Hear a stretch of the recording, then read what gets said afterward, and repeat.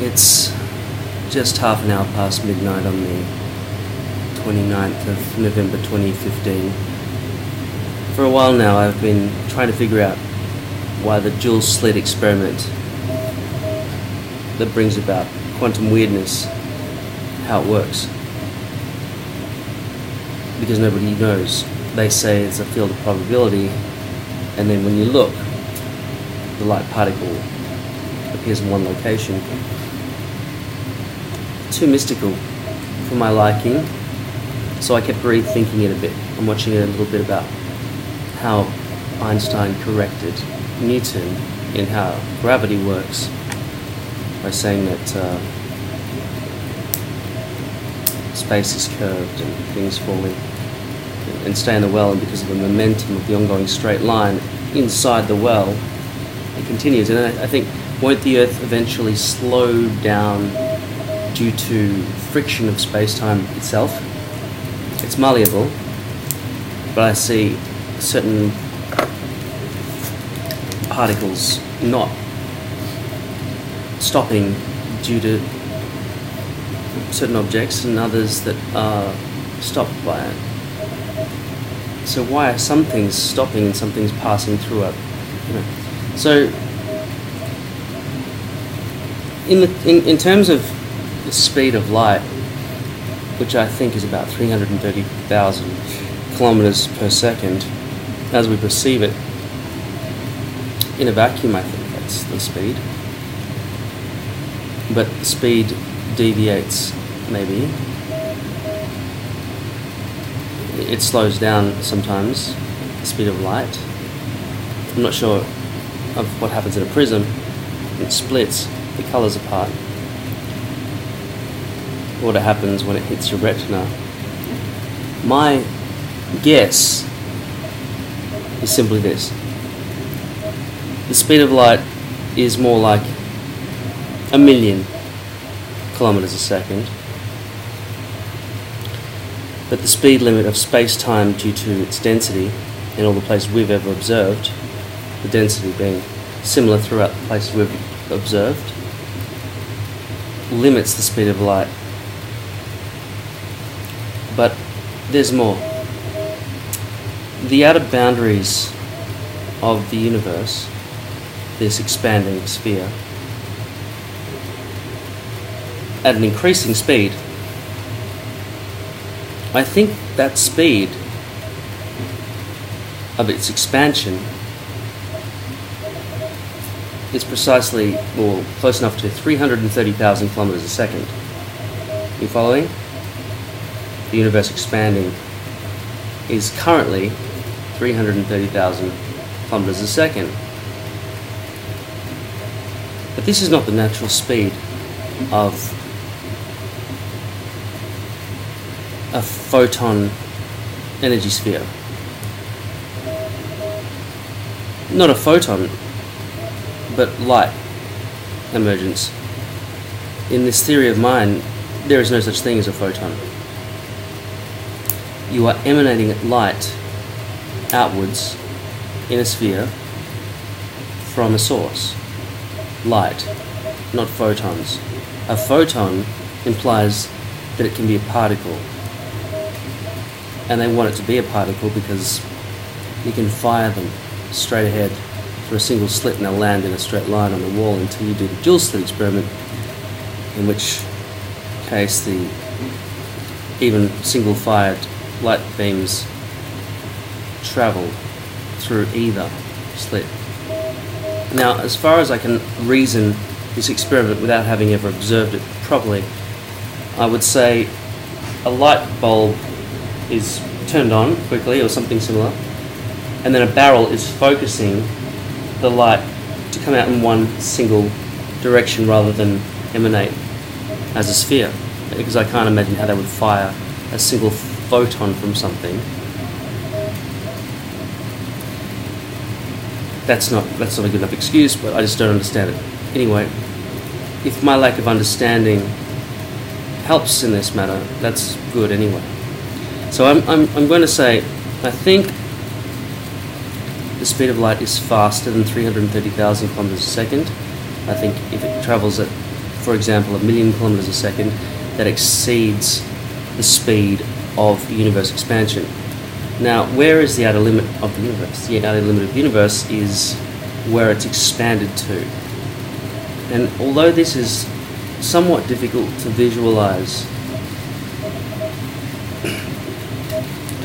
I mean,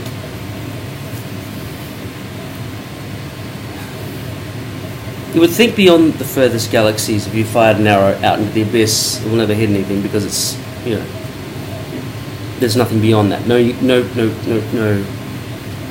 galaxies exist further out than that.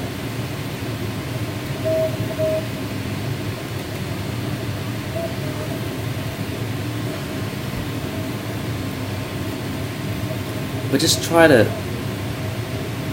imagine that the light is able to travel outside of the universe where space-time has not arrived at yet in this emerging bubble.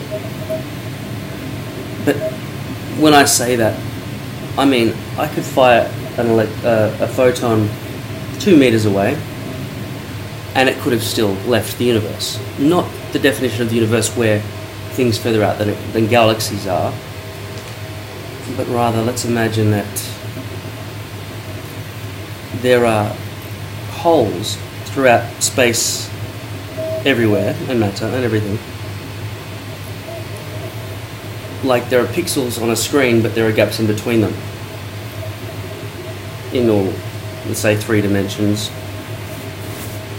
And so, when you emanate light outwards in a spherical growing ball, as it all travels out, like ripples in a pond, but in 3 dimensions, like an explosion,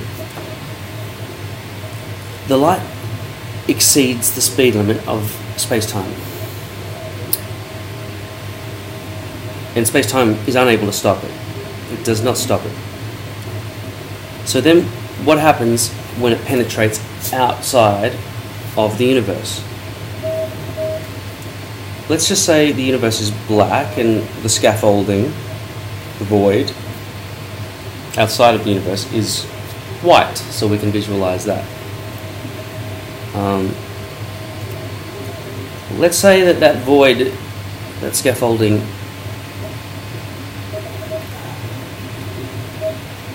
I'm not sure, I haven't reasoned it through, but it might not need to slow anything down at all. But residue is there. In fact, outside the void, everything's a bloody mess. But what happens, for example, if the sphere of light expands outwards into the void at 1,000,000 kilometres a second, or whatever speed it goes at, we have to wait until the universe catches up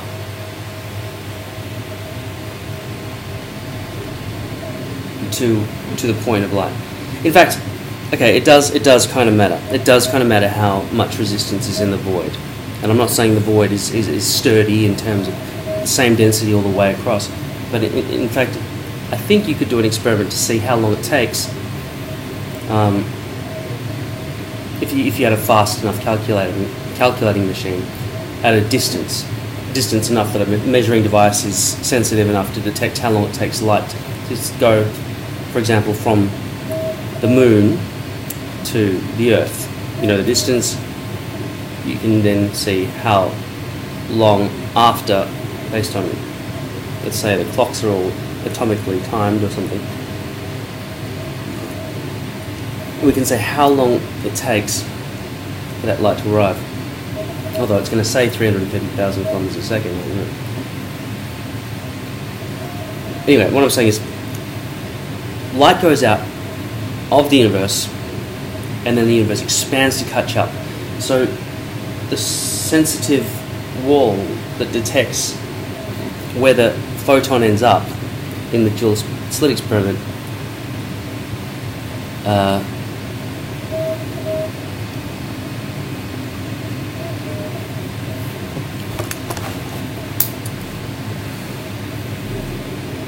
here's a slit 1 and here's a slit 2, okay?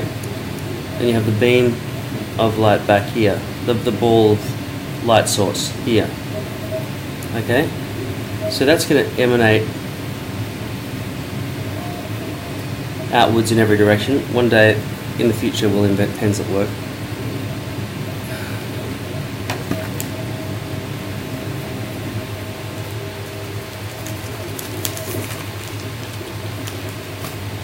We're going to say that's going to emanate outwards like that, and what they're saying in the dual slit experiment is going to pass through here or here, because in the experiment, the experimenters thought that they were made of photons.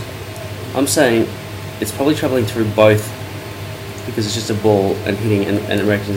The reason they're thinking it's a single beam of light, a single particle, and a photon exists is because when they perceive it on the wall, it appears, say, there. But when they do lots of firings, they're seeing a disruptive wave pattern on the wall. Now my theory works to explain how this happens, in that the light from this ball here travels at 1,000,000 kilometres a second. The expansion of the universe happens at 330,000 kilometres a second. So when the universe catches up to the place where, say for example, let's go 1,000,000 kilometres that way or whatever, when the universe arrives at that point, 0.1 seconds later or less, much less, because the universe expands much faster than that, then where the beams cross, there's a bright light, and the universe actually collides with that wave point exactly where that dot is. I need to watch more of that experiment to understand if this is flawed. However, I think it needs to be explored whether or not things are leaving the universe and waiting in the void outside prior to anything being perceived in this universe. In fact, if the void is full of activity, it could have been sent off even faster than light a long time ago, and things could have already been in the void. And if we're just imagining the void is, okay, we imagine the universe is spherical, and then the void is everywhere else outside that sphere. So things head out in straight lines, and then the universe just expands in what I consider to be a linear way, straight out. Then there's the torus theory, where the universe is shaped like a donut. So what we're actually crashing into with every revolution, every time we go through, so just say that's the universe, and we're riding the universe, it's travelling around here, around there, and then when we get back to here, we're then seeing some of the residual things that this universe fired off back here, and we didn't collide with because we're only heading in this direction around the sphere, so around the donut. So we're heading back towards our past to see things that the universe has left before in its wake. And of course, it could be any scenario in which there's already something outside in the void before the universe gets there. It could be created by anything. Another universe, our universe, the void itself, the creators of the universe. It doesn't matter. It does matter. That's what I'm trying to investigate. But I can't see what that would be. But I'm just trying to give you a little insight into an alternate idea, which is that certain energy and matter and radiation travels faster than space-time, and thus leaves the universe. And then we collide with it afterwards.